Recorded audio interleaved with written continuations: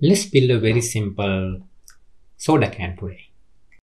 You can download all these models by going to through 3d.me, and then you can see all the latest models in the home page, or you can go to download and then select based on the category: simple, intermediate, and then advanced. So if you click on any of these, you can download Blender file or FBX file, or even you can see how did we make it. Let's search for a soda can, a nice shaped soda can. So I'm going to select this. Now let's import that image. So let's go file, import image as a plane. But if you don't see this option here, what you need to do is go to edit, preferences, add-ons, search for image, import image as planes, enable that add-on, go to top view and shift right click, and then let's go to side view, maybe one, and then shift right click somewhere here so that you insert your plane over there.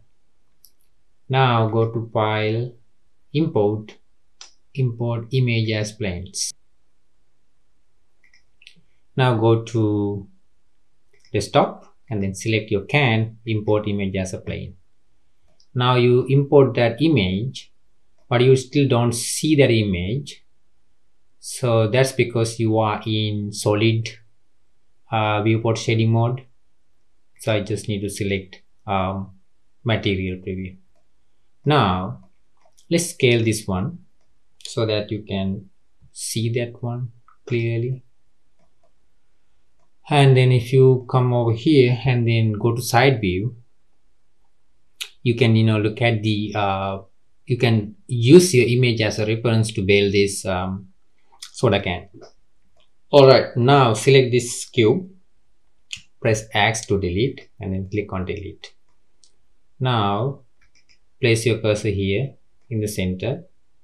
If it is not in the center, shift S, cursor to world origin. Now your cursor is in the world origin. Now go to add mesh. Let's select cylinder. Now go to side view, select the cylinder and then tab to go to edit mode, and then press S, shift Z to scale only along X and Y, not along Z. Okay, now grab Y slightly. Okay, tab out of the edit mode, enable X-ray, go to solid view and then click on this area and then select texture, drop down button and then texture. Now you can see and then also see through. Select that object, tab to get into edit mode. Now let's get into the vertex mode.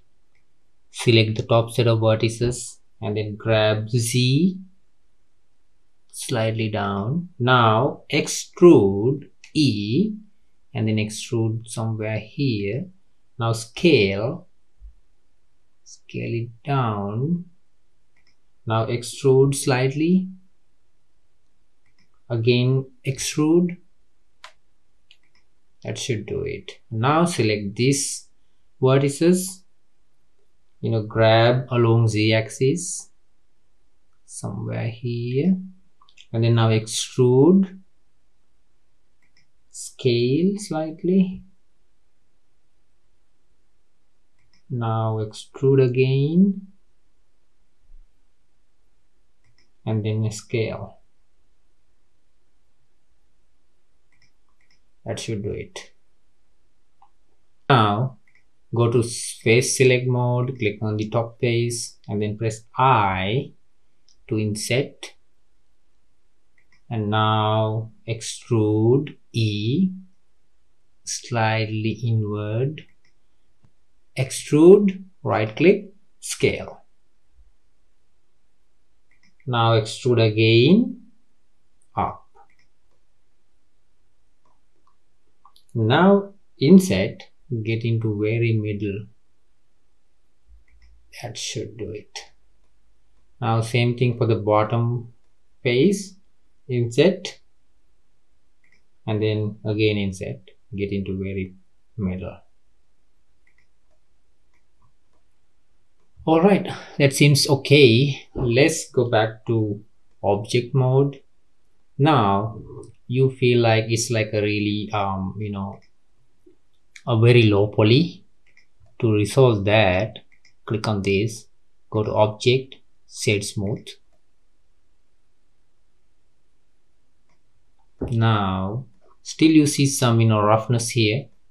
What do you need to do here is you need to go to this range for the spanner, the modifier tab, or add a modifier, subdivision surface modifier, or you can press Ctrl and 2 to add 2 levels of subdivision surface modifier. So if you want to come over here and do the same thing, you can do that one, subdivision surface modifier 2, same thing.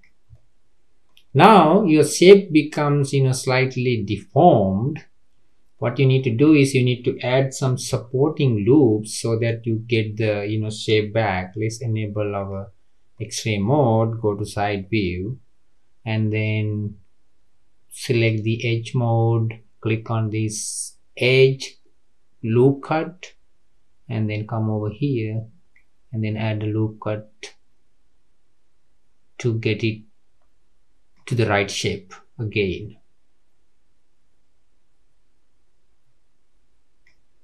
If you disable this X-ray mode, you can clearly see that. Now I just don't want that one. Ctrl Z. Let's add that one again so that you can see. Okay, now get back to selection mode. Now tab out of the edit mode. Now you can see a very clear can with 2 levels of subdivision modifier, surface modifier. Let's modify the bottom slightly. Select the face selection mode, press 9 in your keyboard, bottom view. Now C from your keyboard to circle select, scroll your mouse to increase or decrease the selection radius and then click.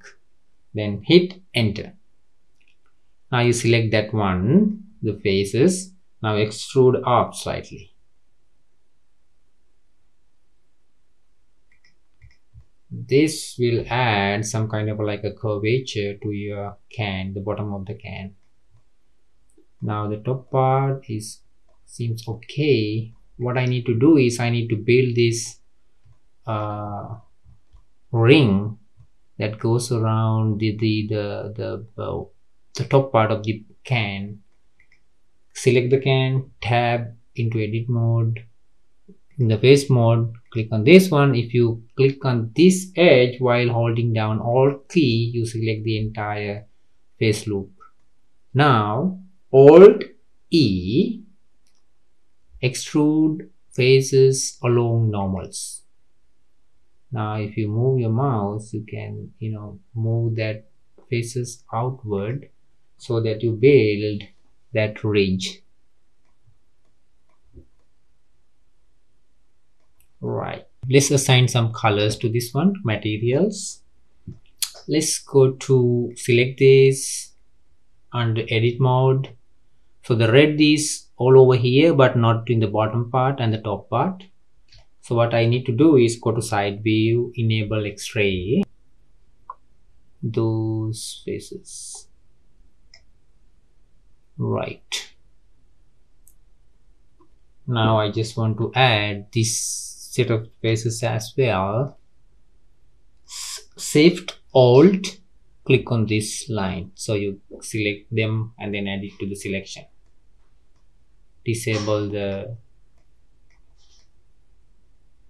X-ray mode and then look around to see if you select everything. Seems okay. Now go to material tab, add new, assign a new material, select red. Maybe we can pick from here. Probably it's not that good, right? Let's assign our own color, red. Okay, that should do it. And now come over here, select, invert, and then assign a new material slot. Click on plus and then assign that one to that selected faces. Click on new, select somewhere here, maybe silver color, and then over here, once you select the color, come to metallic part and then make it to 1. Then roughness, reduce that one up to maybe 0.2. Let's type it 0.2. Now if you tab out of this edit mode, you don't see that material yet, so until you select the material preview viewport shading. Now you have a metal part here and also the top part, but this one still not look like a metal. Let's get back to that and then go to select that material, go to metallic part, make it way metallic. And also roughness, let's reduce that roughness value to maybe 0.3. Now tab out of edit mode. Now you can see you have a nice can, but still you don't have that opener, but we will build that one in a new tutorial. But you can have this logo or whatever the brand name stick to your can. We will do that one in the second tutorial as well. So that is a kind of like a texture mapping. Alright, so that's pretty much it for this tutorial. Thanks for watching. We will meet with another tutorial next day.